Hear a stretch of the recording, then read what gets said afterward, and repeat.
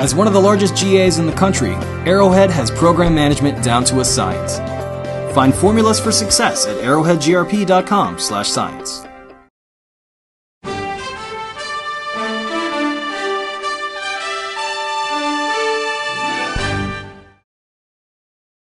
Talented defense attorneys in the medical professional liability field are partly to blame for the increased severity in medical malpractice claims, suggests one industry expert.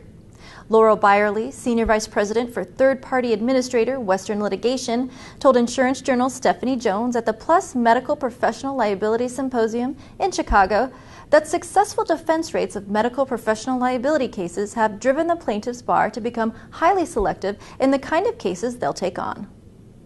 Well, I think that there are a couple factors. One, I think that the plaintiff bar is being much more selective about the types of cases that they're taking.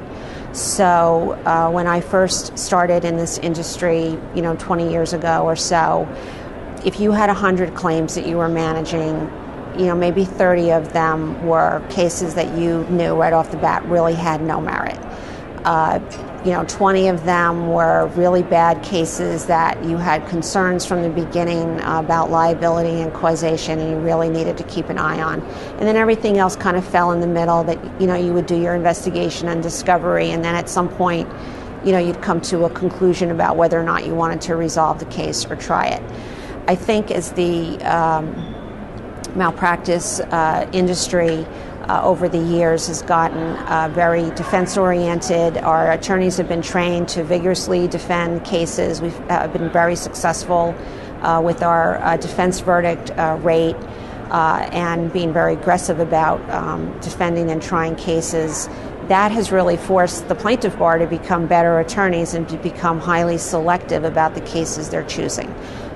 Medical malpractice cases have historically been very expensive to try.